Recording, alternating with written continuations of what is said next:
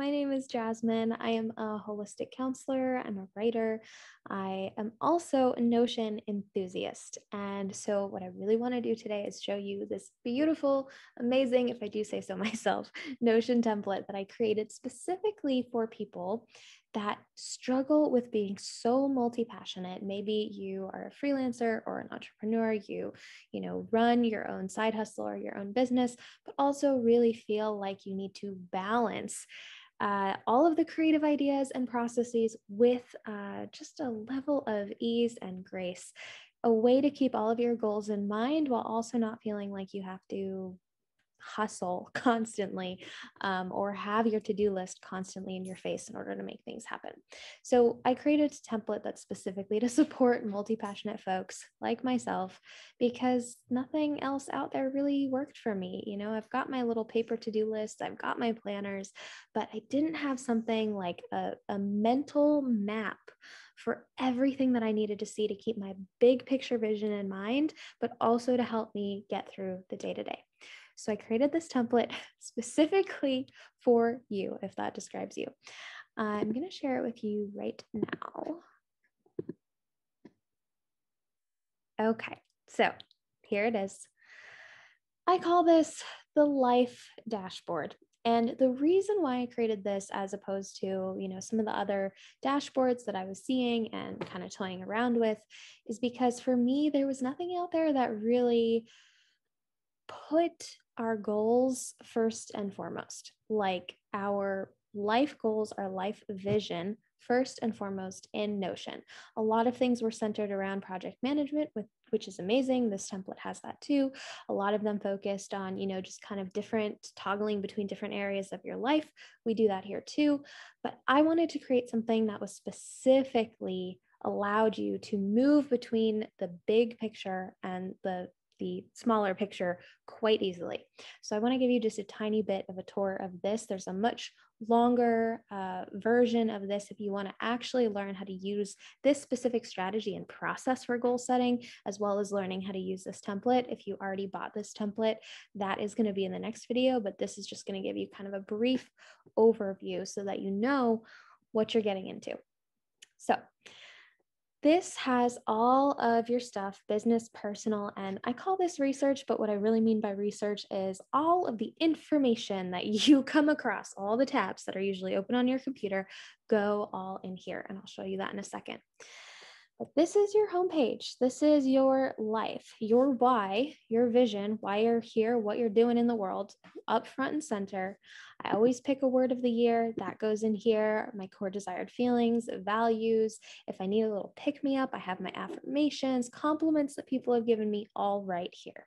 Also, if you track your habits, I have a habit tracker, and keeping track of all the ticky-tacky stuff. I call the ticky-tacky stuff like the things that are just perpetually on your to-do list, opening up some of that mail, like organizing something in your house, all those little things.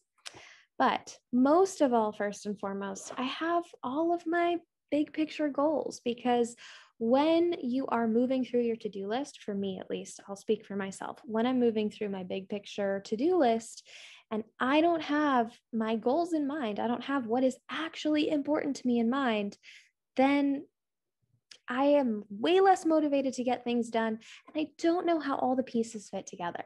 So I teach a very specific goal setting process here. If you don't know off the top of your head what your 10-year, 3-year, and 1-year goals are, you don't have to. It's totally okay. Don't get overwhelmed. This is just kind of the example here. This isn't mine personally, but I'm just going to use this as an example to kind of show you that we have our 10-year goals here. These are kind of big picture. I do explain in the next video what goal types are and goal domains. I have my 3-year goals right here with some nice pretty pictures. I understand how all of them kind of build on each other, move on each other. And then I have my 1-year personal and business goals here. These are kind of just examples for you, explanations of these goal types. Then as we move down, I've got my quarterly open projects here. I've got, my milestones that are coming up for this month. And I want to say that a lot of Notion templates are super complex, and this might even look complex to you, but I make it really easy because this is not a place where I personally process every single one of my to-dos. This is the place where I understand how all of my work fits together. So I only put milestones here. I don't put every single to-do list. I check off when I've completed these kind of bigger picture milestones. And of course, I love to balance, a sense of ease and slowness and what's happening in my life, activities that kind of keep me mentally well and grounded with some of my business stuff. So you'll see that all over this template, that it really merges some of that, personal life, like what actually fuels you, with some of your bigger picture goals. Also, in this vein of moving through all these spaces, I've got a view here that is this quarter. So it shows me all of my open projects for this quarter. Let's go into one of these. Let's say one of your projects for this year is creating an online course. I've got it all set up here so that everything is linked. You know which quarters you will be working on this, related to which months. You can go in, and this is super easy project planning here. I'm not going to go over this too much. I do very much in depth in the next video, but just so you know that you have that all here. Again, a reminder of your goals, why you are choosing these projects, and then ways that you can kind of check off these milestones each month. Also, I'm very inspired by this book called Essentialism. If you haven't read it, you should. It's by Greg McKeown. He's amazing. And again, just this element of, why am I doing what I'm doing? Do I have time for this? This is a checklist right here that is my criteria, and you can use it if you want, or you can make it your own. What criteria does a project have to meet in order for me to make it a priority, or even to spend any time on it at all? So again, this whole template is just kind of fitting together what's actually important to you, what actually matters to you, so you don't get stuck feeling like you're making a millimeter of progress in a million different directions.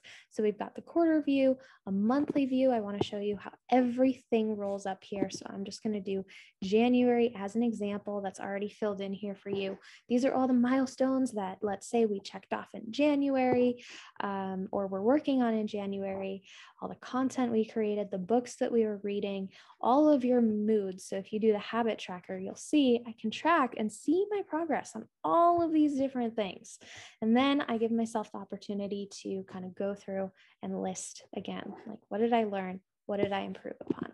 So you'll see how we're moving through from the big picture to quarterly to monthly to weekly. There's a whole weekly plan out here for you. Also, if you're someone who gets really caught up on projects and you're like, oh, I can think of this thing and that thing and this thing, there's a lookout shoulder for you, which is just a way to say, okay, I came up with this amazing idea. I woke up in the middle of the night with this idea. I need somewhere to put it, but I know I'm not going to work on it right now because it's not part of my 3-year, 10-year, 1-year goals. So I need a place to put that. This is where you put that. So we've thought of a lot of different things, ways that you can use this to really, again, just get grounded, get centered in what matters to you, what's important, moving from the big picture to the small picture and back again. I used to write my goals on a piece of paper, which is fine. I still like using paper things. I actually still have a paper planner that I use in conjunction with this, but this is just such a helpful view and, a place that I update and work in every single day. It helps just clear my brain in a different way.